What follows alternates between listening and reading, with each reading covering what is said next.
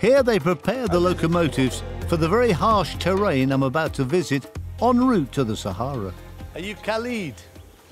Yes. Hello, I'm Chris. How are you? I'm enchanted to see you. Is this the train, the locomotive, going to take me to Yes, to Taza? yes. Diesel powered like all the locos that run east from Fez, this mighty machine is due to pull the train that I'll be taking in an hour's time.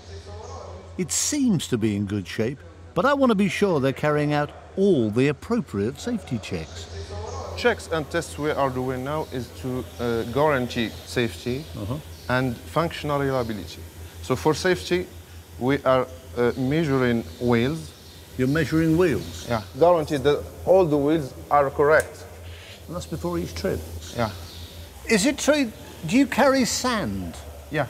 See, I find that bizarre, because you're going to the Sahara Desert, which has a lot of sand, and you have to take sand. Yeah. Why? Because we have many snails in winter arriving on the rail.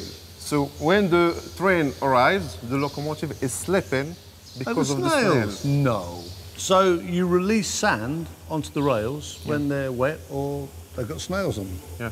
To get grip. Can you show us how does that work? What do we do? Okay, we can do a test. Oh, I see. So the sand comes down, Yeah. goes on the rail. It's just enough sand to bite. Exactly. We seem to be prepared for pretty much anything. And I've even scored a lift to the station. Oh, this is good.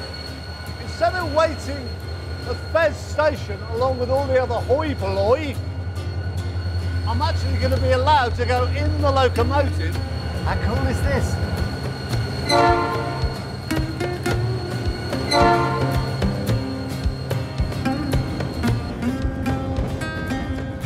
I've never done this before, up in the actual locomotive as you come into a station to collect people from the platform.